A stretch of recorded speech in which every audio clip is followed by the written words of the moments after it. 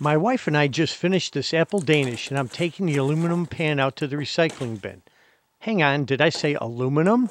I wonder, can I make this into a simple TV antenna? I think I'll find out, so let's hop to it.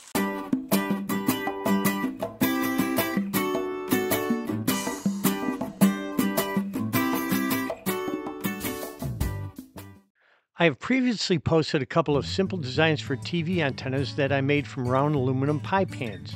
Although they are very easy to make, they actually do work well for locations with good UHF TV broadcast signals. There are a lot of people who watch my channel that would like to make their own simple and easy TV antenna. If you're in the right location, a pie pan makes a quick antenna for an emergency, or it could just be something to experiment with. I thought a pie pan antenna would also make a great kids project, maybe even something for the school science fair. All I know is that they have become some of the most watched episodes on my channel. No matter why people are building them, they do have a certain appeal. Which brings me back to this Danish pan. Would this also make a decent antenna?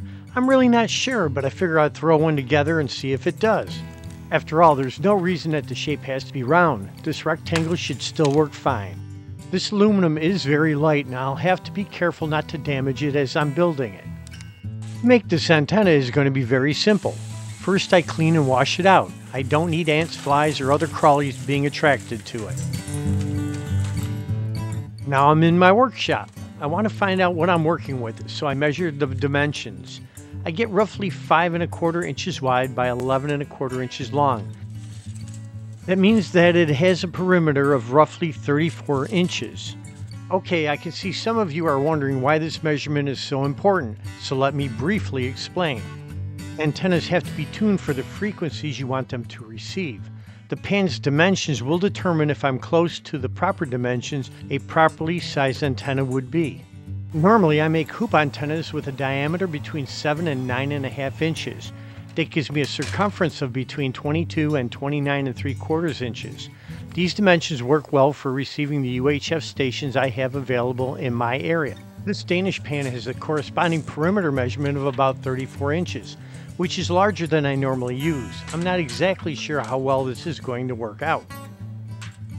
To start making this into an antenna, I have to remove some aluminum from the middle section. There are raised ridges in the pan already. All I need to do is cut out the aluminum from the inside ridge. I use an X-Acto blade to carefully cut along the inside of the ridge and remove the center section. I'm careful of the blade and the aluminum as they both can cut me.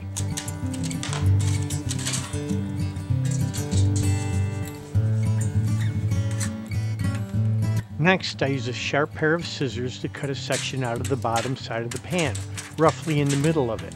I'm removing a 3/4 inch piece of aluminum. The pan is really flimsy, so I need to make a mount of some sort. I could just tack it to an inside wall, but I want to make an actual mount. I found this small piece of scrap 1½ inch PVC board which will work perfectly. To mount it to the mast, I attach a 1/2 inch pipe strap. A few staples secure the pan to the board. For a mast, I'll just use a short length of 1/2 inch PVC pipe. The pipe strap is a bit too large, so a few wraps of electrical tape make it tight. I have to make terminals to attach the coax cable to the television. It's easy to use a nail and puncture the aluminum on either side of the cutout.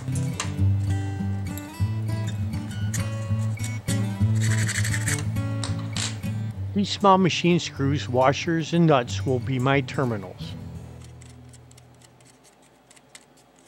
To hook it up to the TV, I could just strip the ends of some RG6 cable and attach it to the antenna terminals, but you really should use a matching transformer to get the best performance. And here it is, a very simple and quick to make TV antenna. This only took about 20 minutes to put together, but I'm not sure how well it will work. Let's try it out. Up in my antenna test room, I mount the antenna into a mast. I secure a 6-foot piece of RG6 coax to the matching transformer. The coax then feeds a pneumatic TV receiver box, which feeds signal to this on TV through an HDMI cable. I aim the antenna towards the transmitter tower for some local stations and run a channel scan. Normally, in my location, these small antennas will receive between 36 and 39 channels with a reception range of around 25 miles.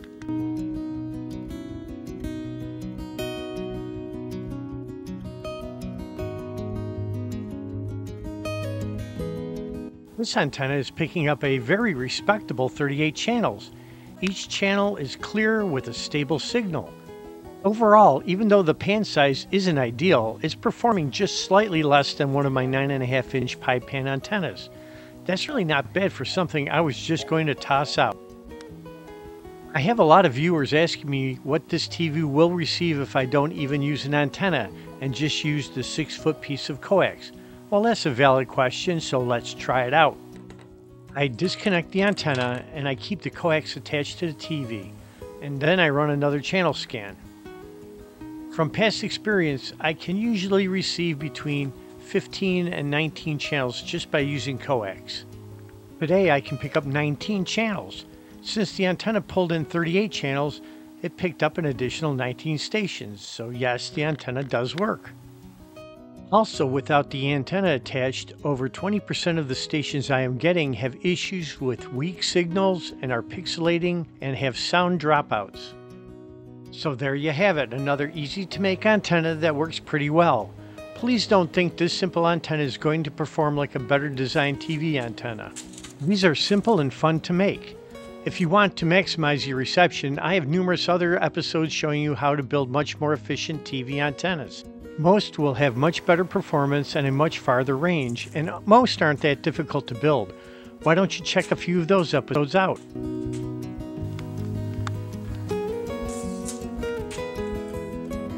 Well, that's it for today. If you make this or any of my antennas, leave me a comment and let me know how it works. I'd love to hear from you. Don't forget to please high-five that like icon, jingle the notification bell, and be sure to subscribe.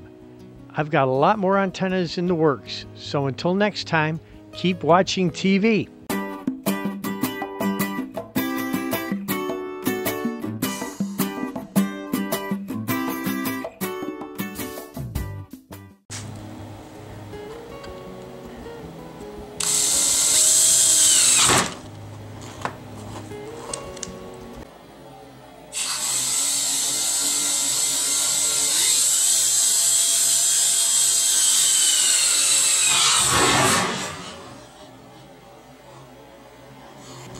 Ouch, that hurt.